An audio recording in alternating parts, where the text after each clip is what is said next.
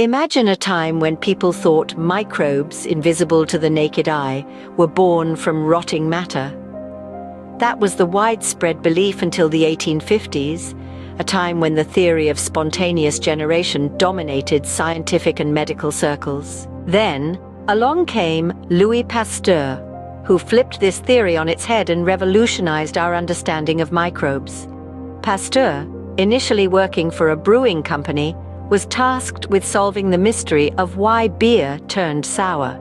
Armed with powerful new microscopes, he observed these tiny organisms and discovered that they were the culprits behind the souring alcohol. He also found that these microbes existed in the air and were destroyed by heat.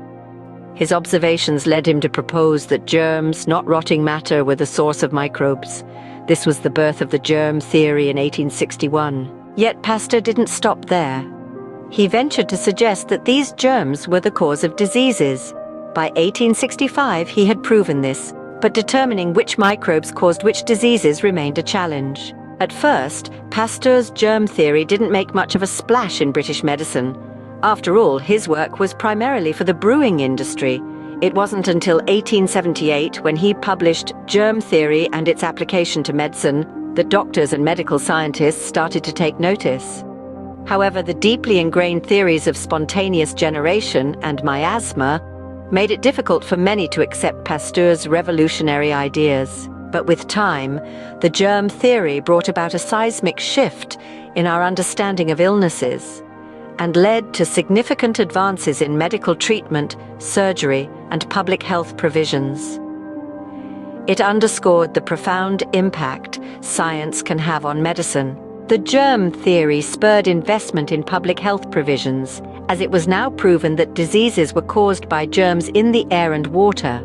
Surgery saw advancements too, with Joseph Lister swiftly applying the germ theory to his procedures. Scientists began to search for magic bullets to destroy disease-causing microbes in the body, with the first one being developed by Paul Ehrlich in 1909. Furthermore, Robert Koch became the first scientist to identify a microbe causing a specific disease, paving the way for the development of vaccinations. The germ theory also led to increased investment in scientific medical research, with more governments and businesses willing to pour money into scientists, equipment, and research projects. In essence, Pasteur's germ theory fundamentally changed our understanding of diseases and their causes, leading to significant advancements in medical treatments and public health.